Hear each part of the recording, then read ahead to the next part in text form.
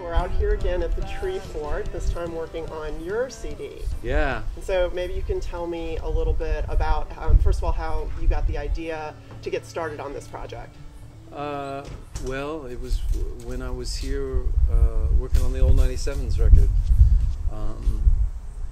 I'd sort of been playing with this great band, one of the two great bands I have. They're called the Dufalos, based around John Dufalo from Death Row Davies fame, and Jason Garner, who's also in Death Row Davies, and Joe Reyes from Buttercup, and Richard Martin, and I thought that it'd be wonderful for us to come out here and spend a few days and do some recording, and then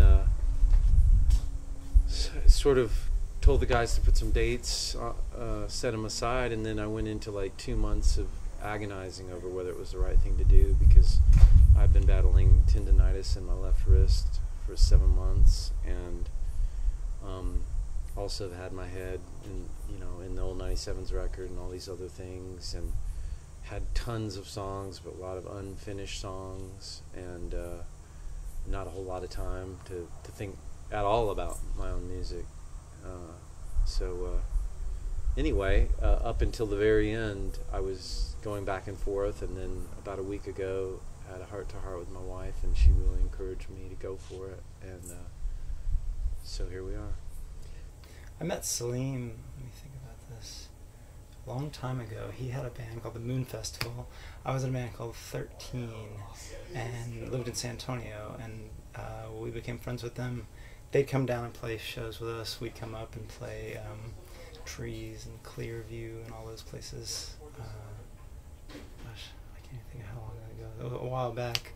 So when I moved to Dallas, which was the end of '97, he was one of like 3 people I knew in town, something like that. And we became friends, started recording together pretty early on, or at least kind of like playing each other our recordings we were making and what we were working on, and then that led to us recording together in his back corner of his little garage, which has now turned into this amazing studio. But it was just just a little recorder in the corner and a few instruments, and we'd figure things out as best as we could at the time. So it's been a while. So we've been playing together for a while. I played on most all of his records, not his last one with Billy Harvey, but most of the others, and just helped him out whenever I could. So luckily timing was good with this whole recording. So the first song we did is called Channel 5, and it's my ongoing, I've got a trilogy that started with 1978, the song 1978, and Western Hills was sort of like the second part of that, and now I think Channel 5 is the final piece. It's like Lord of the Rings, I guess. And is it about your childhood? It's not as autobiographical as the first two. It's a different. It's about a relationship with another kid who really liked to dance, and I've always had an odd, unholy marriage with dancing or things of that nature. So the song sort of starts out with, I wasn't born a dancer because the danger was too much, and then it goes from there. But it is a song sort of that deals with childhood a little bit, but somehow it seems related to those songs, those two songs. Yeah, that's the thing about like this entire project, and the fact that we all get a chance to work together now is that I've known for a long time that John and Jason were really nice guys, and just to meet Salim and realize, well, like he's one of them too.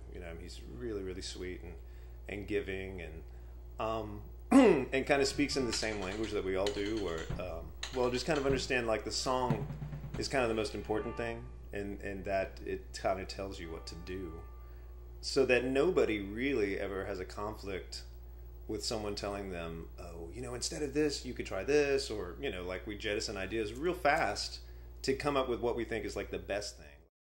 Nobody knows the songs. So like Travolta, for example, it's less than a week old. So it's sort of like a sketch. And so we start learning the song. I've got these words, and as I'm singing them, I start changing them, because you get to hear how they sing, or you don't like them, or oh, that's not. And I also like the feeling of, if I'm wincing when I'm singing something, or thinking I'm a little embarrassed, or what are the guys going to think about that, or then it's got to go. So as the band is learning the song, and we're sorting out the song structure, and people are learning their parts, I'm also changing the words, and sometimes the melodies, and so it's kind of exhilarating. It's fun at this point in my life. It's nice to just learn a song. We don't know any of these songs ahead. It's nice to learn a song and just jump right in and not have a whole lot of time to question, is this the way to go for this one?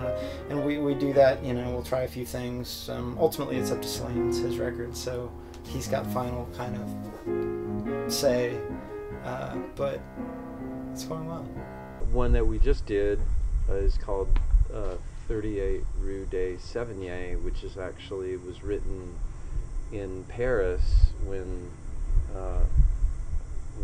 me and my family were there last year touring, and Gavin has a great video on Facebook that I highly recommend to anybody who hasn't seen it. But he actually was filming at the moment that I was writing this song, and it's a really funny, evocative film. It might end up being the video for the song that we're working on now. But so I've been sitting on this song for over a year, waiting to record it, and I'd always had the feeling that I wanted to do it with the band, and it's been a trip to finally hear it kind of coming, to life, not just being kind of this sketch that I've had.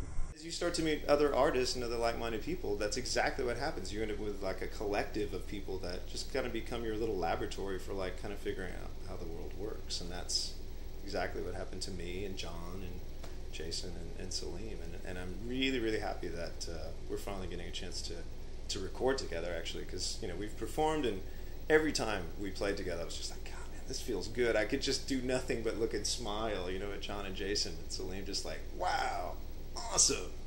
Almost every time with the Death Ray Davies that we ever toured, just about every single time, every band we went on the road with, by some point, whether it was halfway through the trip or whatever, we would be on the stage with each other's bands playing and kind of involved in the whole thing, and it would become a third thing, and it's kind of hard not to want to do that with music and musicians you like, and so it's always kind of flattering when you meet other people that feel the same way and want to learn your songs. So you did an interesting thing to help fund this project. Yeah. You used that Pledge Music website, and you got the support of fans. How did you come up with the idea to do that? Well, it wasn't so much my idea as my friend Alex Deason, who's in a great band called the Damwells. He came to Dallas in November of last year, and his band was in the middle of doing that, and this is the first that I'd ever heard of it, and I thought it was a great idea, a great thing, and ingenious. And so shortly thereafter, I signed up with Pledge Music. Benji, through Alex, actually. Without Alex's help, may not have gotten that relationship started, and it was wonderful. We raised money. At the time, I thought that I would just take a month off and do it in my studio, and